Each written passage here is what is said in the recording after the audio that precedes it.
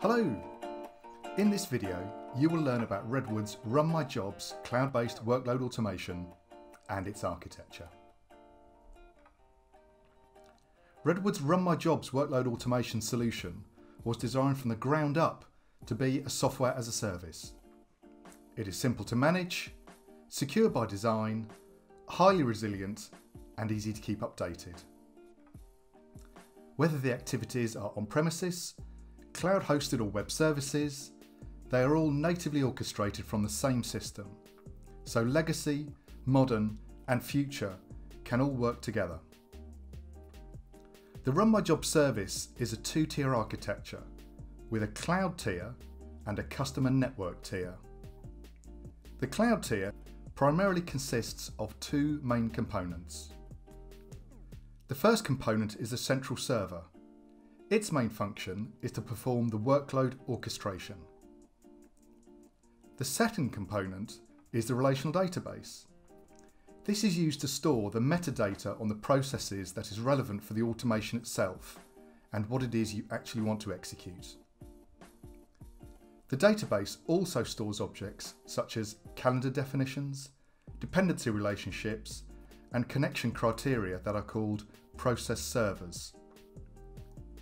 Broadly speaking, process server definitions are pointers to several different types of agent, and they securely hold the connection details, or they represent the connection type. The first process server definition type is a pointer to a small, lightweight, customer-specific agent that executes operating system tasks, scripts, file triggers, and event-based automation. It can also perform agent-to-agent transfers without the need for an FTP server. This type of agent resides in the customer network tier. The agent technology is self-updating. This means that you only need to install the software once, and you can then forget about any labour-intensive upgrades and patches forever. The second type of process server links or connects to business applications such as SAP, Oracle, and other technologies like JDBC, SOAP, and REST. This means that Redwood can be used to automate any type of service. This connection is agentless, not requiring any code or transports to be installed, and hence is maintenance-free once set up.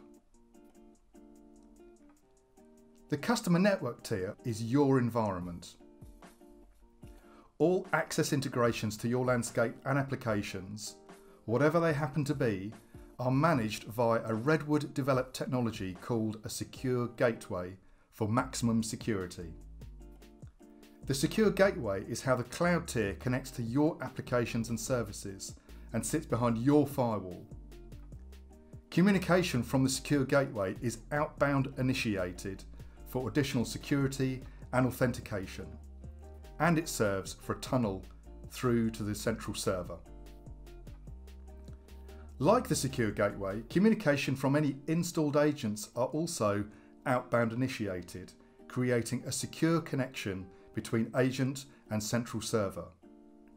Communication from the agents and secure gateway are encrypted via the HTTPS protocol. Output data, such as ERP spool files, are securely stored in the spool host, and this can be the same platform as the secure gateway sitting within your network.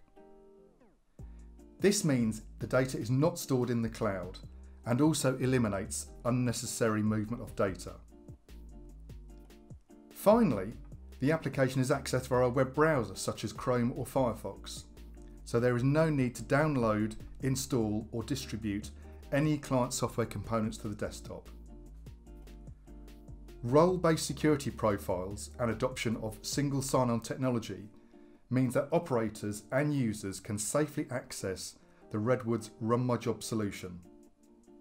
Administrators can use the admin dashboard to maintain the environment, as well as provide access to monitor current usage, define additional security profiles, and much more. Redwood has a unique concept that allows for the best flexibility, the highest level of reusability of automation definitions, and at the same time makes maintenance of your processes easier for you. Redwood does this by separating the key items that are needed to run a process. These are, first of all, the what. This is a combination of the actual instructions, ranging from simple to complex, and there's more on this in other presentations. The context or relevant data that is needed to run the instructions. Secondly, the who. This relates to the user information, credentials, and security profile of the user that is going to submit the automation. We then have the when. This connects the what and the who and specifies any timings, real-time event or file triggers, completion of another process, frequency and repetition of the workload if applicable.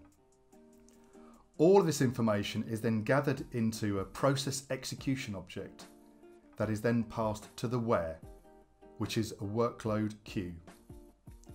The queue applies any rules that you have defined, such as the number of concurrent processes that are allowed to run, or any workload balancing.